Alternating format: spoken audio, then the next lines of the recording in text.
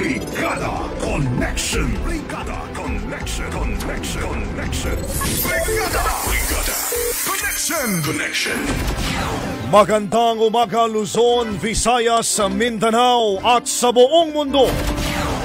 Via www.brigada.ph. Sumasa inyo na ang Brigada Connection. Brigada Connection. Araw tayo ng Lunes, mga kabrigada, Nobyembre 23, 2020. Pagbabalitang hatid sa atin ng Power Cells Herbal Capsule, ng Drive Max Plus Herbal Capsule, NutriCleanse at ng Guard C Calcium Ascorbate. Ako po ang inyong brigador, Brigada Glenn Parungaw, at sa ating paunang balita, Brigada Connection. mga kabrigada, isinama po ng United Nations ang Pilipinas sa tinatawag nitong List of Shame matapos kontrahin ng kinatawan ng bansa sa UN General Assembly ang UN Draft Resolution na kumukondena sa Iran dahil sa pang-aabuso umano sa karapatang pantao. Nasa 32 bansa ang bumoto ng hindi pabor sa resolusyon na binuo ng Third Committee ng UN, kung saan ay pinagtuunan ng pansin ang mga social, humanitarian at cultural issues. Bukod sa Pilipinas, ay kasama sa mga bumoto ng tutol ay ang North Korea, Russia, China, Pakistan, India at Iraq. Base ito sa listahan na isinapubliko ng UN Watch. Sa 79 na bansa naman na bumoto ang pabor sa resolusyon habang 64 ang nag-abstain. Mababatid na mababasa sa pahayag ng UN na labis na nababahala ang General Assembly sa nakakaalarmang dami ng death penalty na ipinapataw sa mga menor de edad. Iginiti na organisasyon na nais itong tiyakin na wala sa Iran ang nakararanas ng torture o ng kahit ano pang marahas at hindi makataong pagtrato. Brigada Connection. Mga kabrigada, connect na tayo sa ating mga kapatid na himpilan. Unahin natin ang Brigada News FM sa Cotabato. Yun pong hepe ng mga pulis na nakaengkwentro ng militar dyan ho sa Hulo, napatay sa pamamaril sa Maguindanao. Si Brigada Jom Di Mapalaw sa balita. Brigada Jom, ibrigada mo! Brigada Connection. Brigada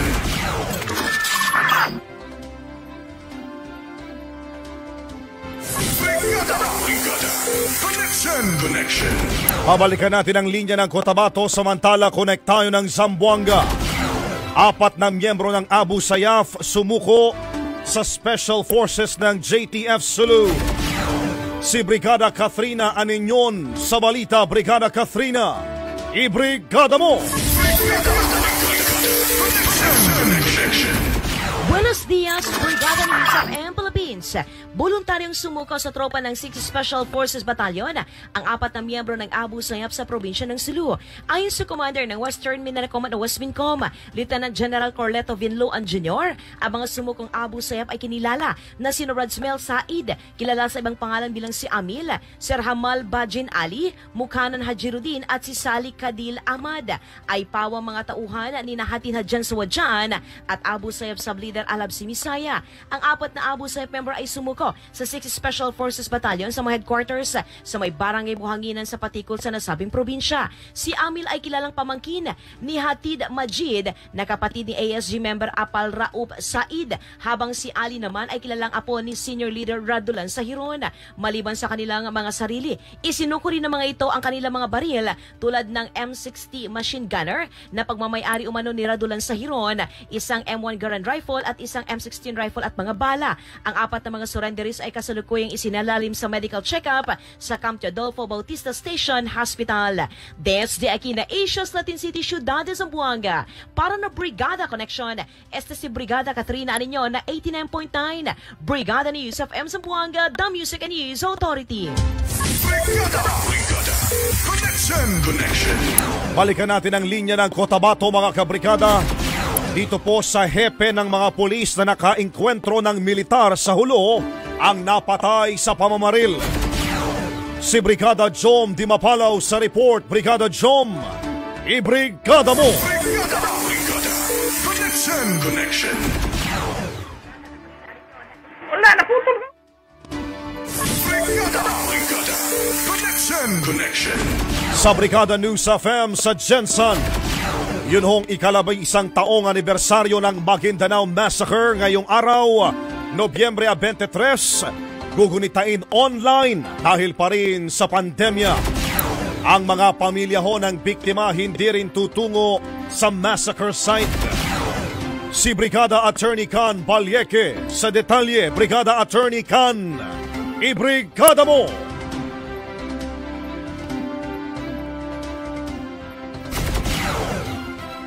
Brigada. Connection. Nakakaalak ng mga media practitioners na kasali sa pinatay sa Maguindanao Massacre ay ika-11 anibersaryo nito ngayong araw, Nobyembre 23. Itong kauna-unahang pagkakataon na magsasagawa ng online activities ang NUJP pati ng grupong Justice Now Movement dahil sa pandemya.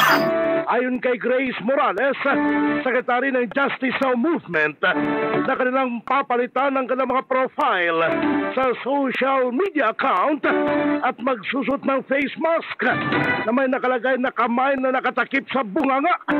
Magsasagawa din sila ng candle lighting sa puntod ng 13 mga media practitioners sa Forest Lake Cemetery sa Jansan at mag-aalay ng dasal.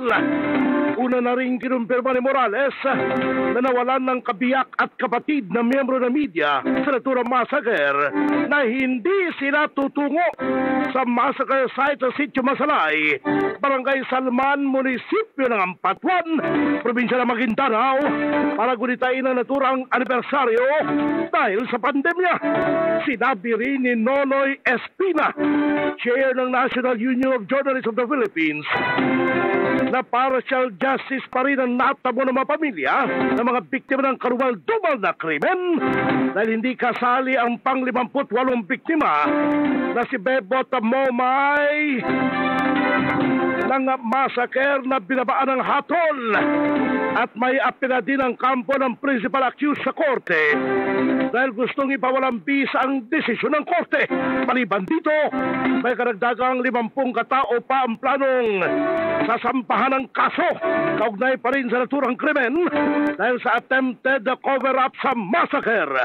Kahit pa umano tuluyang matamo ang hustisya, hindi pa rin dapat kalimutan ang nangyari na isa sa may pinakamaraming pinatay na mga media practitioners. Sunod rin po yung pagbabalik tanaw natin sa naganap. Actually, kahit nga po kung mabigyan na ng sapat na hustisya ito, ay hindi rin dapat kalimutan.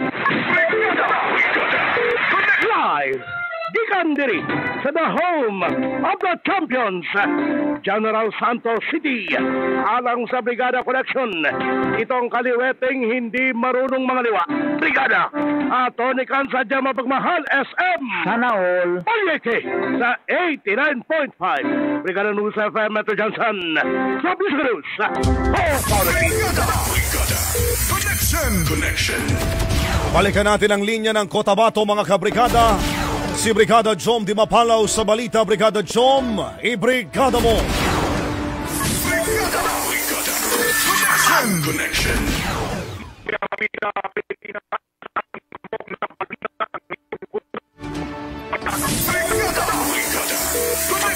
Connection.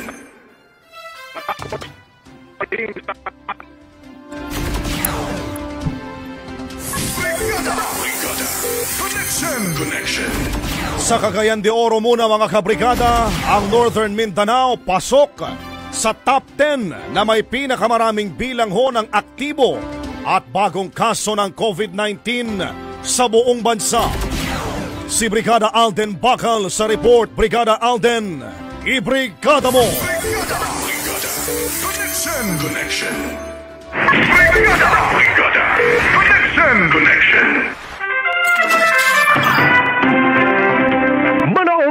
Sambong Kabuntagon, Pilipinas sa pangunahing balita.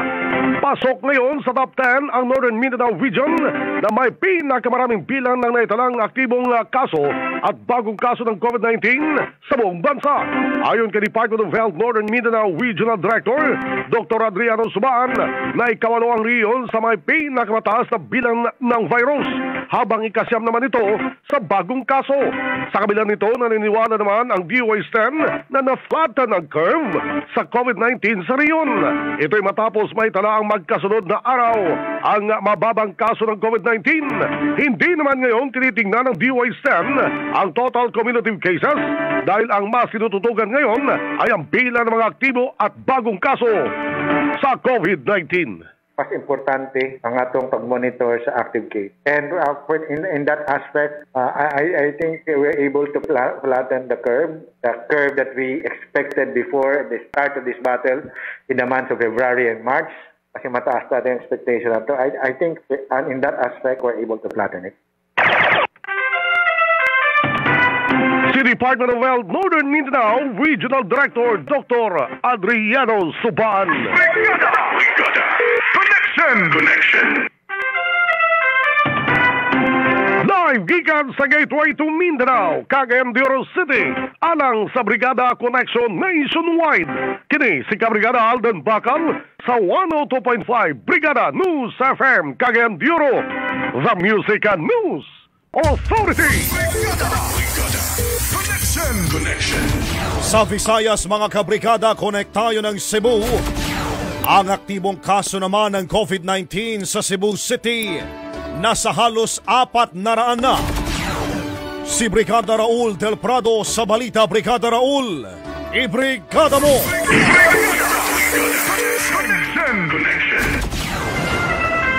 Mayong buntag, Luzon, Visayas ug Mindanao. Sa aming nangungunang balita, umabot na halos 400 ang aktibong kaso ng COVID-19 sa Cebu City matapos itong madagdagan ng 22 bagong kaso kahapon. Base sa datos ng DOH Central Visayas Center for Health Development na nasa 10,582 na ang total cases ng COVID-19 sa lungsod, kung saan 372 nito ang aktibo. Nadagdagan rin ng 2 ang gumaling mula sa nasabing sakit dahilan upang umabot na ng 9,529 ang recoveries. Samantalang walang naitalang namatay kahapon. Base sa datos ng ahensya upang manatiling nasa 682 ang naitalang mortalities dahil sa sakit.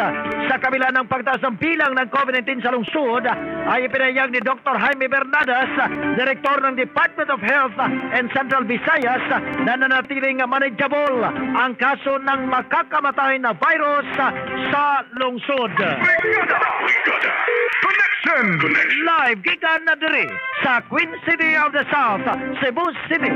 Alang sa Brigada Connection, kini si Brigada Raul Del Prado sa 93.1 Brigada News FM Metro Cebu, the Music and News Authority. Connection! Samantala, mga kabrigada, konektayo ng Kalibo. Ang bayan ho ng Kalibo ay maituturing na epicenter naman ng COVID-19 sa buong Aklan. Si Brigada Ann Deslin Salazar sa report. Brigada Ann, ibrigada mo!